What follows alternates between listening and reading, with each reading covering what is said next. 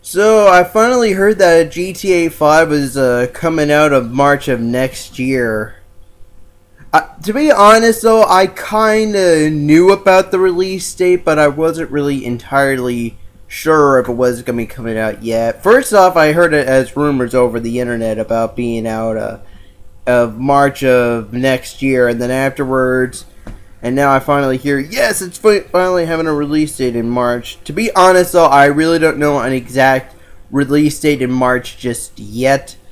But so far that's all I heard, just March of 2013, but so far not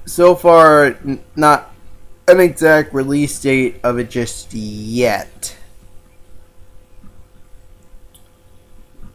Probably for me though, I'm probably going to be waiting until March to get the game, but that's just me. Unless I finally hear of an exact release date, I'm pretty much just going to be getting it in April instead. But then my friend Tristan who I have friends with on PSN, he sent me this message, and it was a link from IGN of Rockstar asking, what should we really have for the multiplayer mode in Grand Theft Auto 5? So I thought I would answer that question, and pretty much as well though, if you guys like, you could just leave your suggestions down in the comment section below as well if you have any ideas of what the multiplayer mode for GTA 5 should be like. But for me, I'm thinking deathmatch and team deathmatch mode for sure. It's kind of like if you guys remember Call of Duty, it's kind of like it. But even better, you can run somebody over with a car and it counts as a kill. So that's kind of awesome. You can actually just run somebody over with a car and it'll count as a kill. Yeah, the deathmatch and team deathmatch mode is kind of like what you would expect in Call of Duty. You know, just trying to find somebody, and then. Though the only problem that I had with it in Battle of Gay Tony was the battlefield section that you have were actually shrunk down to like a little acre, and that kind of sucked. Like, if I had the suggestion to either have a shrunken down acre or like a whole section, I would actually just go with a whole section.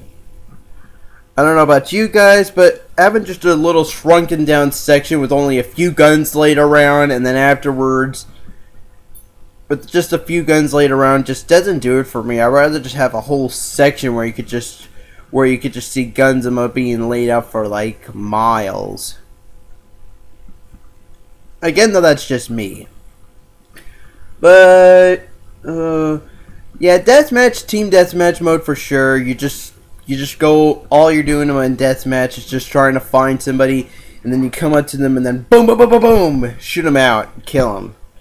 But like I said as well though, you can even run them over with a car and it counts as a kill if you completely knock them over entirely with a car. So that's one good thing that you can get. So that's one thing you can actually do that you can't never do in Call of Duty: run somebody over with a car. Again though, I just hope they return that mode for GTA 5, because I really like to see that return. I guess another thing would be Mafia Works. Just because Mafia Works in GTA 4, it's a little strange. Instead, it's like this though: you wander around town, and then you get this phone call from Mr. Petrovich, and then he gives you an objective, and then basically what you're supposed to do is just get to that objective first before somebody else does. And then afterwards, if you do the objective correctly, you get some money. And then basically, by the time the timer reaches 0, whoever has the most money by the end of the game wins. Except if you're playing for like a certain amount of money, and then it's just whoever reaches that amount first is the winner. So yeah, that's one thing about Mafia Works. You can just play against a time limit, or just have it set for like a certain amount of money, and whoever reaches that certain amount first wins, or whoever has some more money by the time the timer reaches 0 wins. And I guess another mode I would really like to see is Grand Theft Auto Race. There is a race mode back in GTA 4, but it's mostly boring. It's just about. It's basically you're just in a car. You're going down a route, and then afterwards, after a certain amount of laps, whoever reaches first place after the certain number of laps is over, then you finally win the race. But GTA Race is a little more funner just because you can actually get guns, because there's even guns and medkits on the racetrack, and the funniest thing is once you finally have a gun, you can just sneak up to the person right ahead of you and then shoot out their tires, and then they just end up going straight across the road, go like, boom, hit a wall. That's one thing I kind of like, just seeing somebody sneaking up right behind them and then shooting them with a gun, and then right afterwards they shoot at the tires and they end up swerving off the road before they end up smashing into a wall or something. And lastly, the very last one I hope is Bomb the Base. Well, it's actually Bomb the Base 2 in Grand Theft Auto 4, and even weirder, it's actually a co-op game. Yeah, in Grand Theft Auto 4, the last few game modes that you have is actually a bunch of co-op games. Like, even as well, there's one where you have to pick up Mr. Petrovich at the airport, and then afterwards all the cops show up, and then afterwards you're supposed to get Mr. Petrovich, and then afterwards just get him to a safe zone, get him to a safe spot, away from the cops and all that stuff. Like I said, there's like the last few are just basically a bunch of co-op games, but I'd really like to keep but if there has to be one that they have to return, it would have to be Bomb the Base. That was my very favorite co-op game of all. First off, though, you're just in Algonquin, and then afterwards you're supposed to find this federal truck because they actually have a C4 in the truck. And then after you finally hijack the truck, you're supposed to take it to this extraction point, and the next thing is you're driving by a helicopter, and then basically you're just going to the boat at East Hook, kind of like if you plan to go kill Dmitry Rascalov in the normal GTA 4 game. You're supposed to go to East Hook to kill him. And that's basically what's happening. You're just going to the boat in East Hook, and then afterwards you just set two, and then afterwards you're just setting up 2 spots of C4 on the boat, and then you're supposed to get off the boat before it explodes.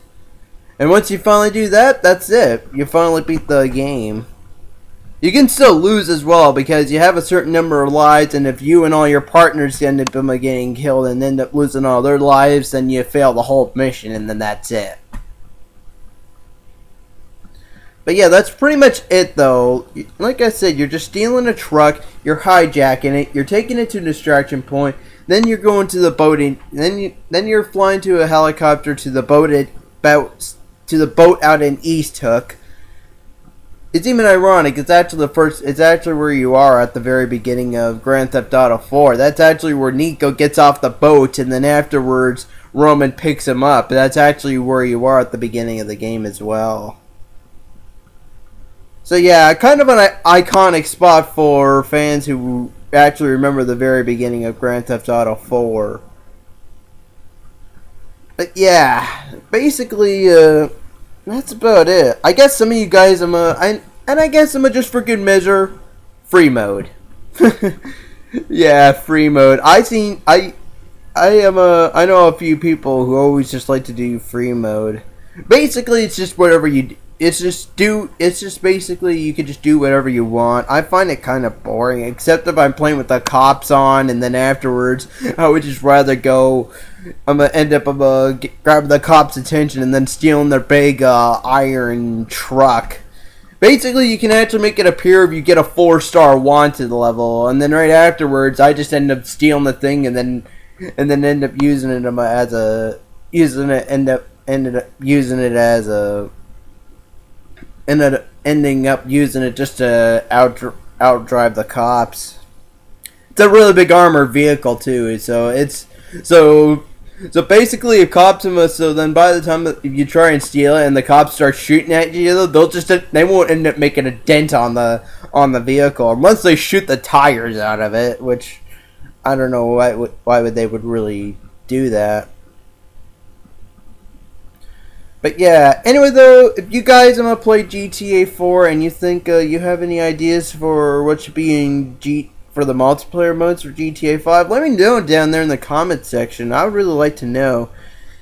Anyway though, I'll see you guys later. There should be more Animal Crossing acapellas up pretty shortly. I'm just trying to make up a list in my head before I go back to making any more at the minute. So I'll see you guys later.